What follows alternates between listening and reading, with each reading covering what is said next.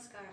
Welcome to our virtual class. Today we are going to learn about living beings and non-living things. तपाईहरुको घर वरपर देखिराख्नु भएको होला लिभिङ बीइंग्स र नन लिभिङ थिंग्सहरु सजीव र निर्जीव वस्तुहरु सजीवमा लाइफ भएको अथवा मान्छे जनावर प्लान्ट्सहरु यिनीहरु सबै नै लिभिङ बीइंग्स मा जान्छन् त्यसै नन लिभिङ थिंग्स भन्नाले चाहिँ जसमा चाहिँ लाइफ हुँदैन जसको चाहिँ लाइफ छैन जस्तै यहीँनिर white board paper duster, marker, all these are non-living things. Here, living beings and non-living things. Living beings, the things having life are called living beings. For example, cow, dog, plants, etc. Living beings, there are many features of living beings. Just like living beings need food.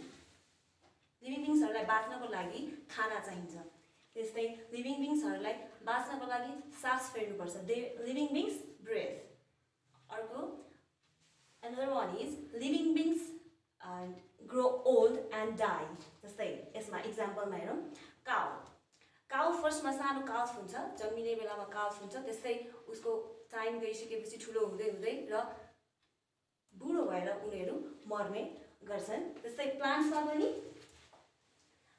पनि तपाईले हेर्न सक्नुहुन्छ प्लान्ट्समा फर्स्टमा यसमा seed हुन्छ seed तपाईले रोप्नु भयो भने सोइलमा रोप्नु भयो भने फर्स्टमा सीड हुन्छ त्यसपछि सिडलिङ हुँदै गइसकेपछि ग्रोथ हुँदै गइसकेपछि यसको फ्लावर बन्ने गर्छ फ्लावर बनिसकेपछि केही समयपछि यो ओइलाएर गएर सबै झर्ने गर्छन् र प्लान्ट्स पनि यसको सिजन अनुसार चेन्ज हुँदै गएर मर्ने चाहिँ हैन यसको ओइलाएर जाने गर्छन्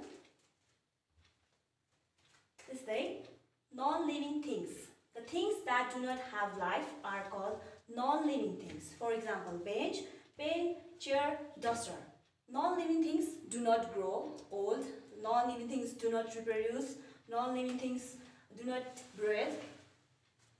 Non-living things हरुले चाहिँ ब्रेथ पनि गर्दैन उनीहरुलाई सास फेर्नु पर्दैन उनीहरुलाई खाना खानु पर्दैन यिनीहरु फर्स्टमा जत्रो थियो यो व्हाइट बोर्ड बनाउने बेलामा फर्स्टमा व्हाइट बोर्ड जत्रो थियो सधैं त्यस्तै भइरहने हुन्छन् यिनीहरु कहिले ग्रो गर्ने गर्दैनन् यिनीहरुकोमा लाइफ पनि हुँदैनन् त्यस्तै living beings reproduce living beings जस्तै एनिमल्स प्लान्ट्स दुईटैको बच्चाहरु अफस्प्रिङ उनीहरुले आफ्नो बच्चा रिप्रोड्युस अथवा बच्चा जन्माउने गर्छन् कसैले अंडा पारेर बच्चा जन्माउने गर्छन् कसैले चाहिँ डाइरेक्टली बर्थ दिने गर्छन् यसमा पनि डगले डाइरेक्टली बर्थ दिने गर्छन् त्यस्तै हेनहरु तपाईहरुको घर छेउमा अहिले कुखुराहरु बर्ड्सहरु देख्नु भएको होला यिनीहरुले चाहिँ धेरै जस्तो अंडा पारेर बच्चा जन्माउने गर्छन् नन लिभिङ थिंग्सले चाहिँ बच्चा जन्माउँदैनन् प्लान्ट्सहरुको पनि सीडहरु हुन्छन् सीड फ्लावर भइसकेपछि फ्लावर बीचमा सीड हुने गर्छन् त्यो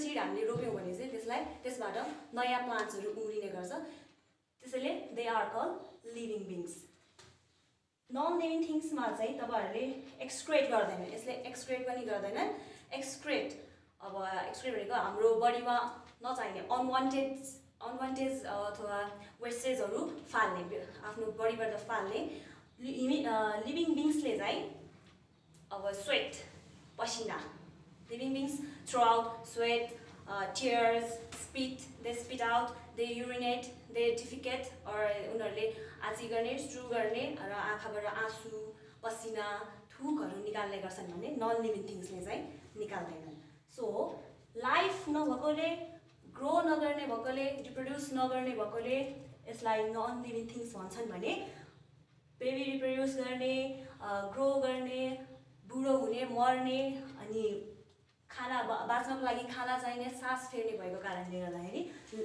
यो काउ डग प्लान्ट्सहरुलाई चाहिँ लिभिङ बीइंग्स भन्ने गर्छन्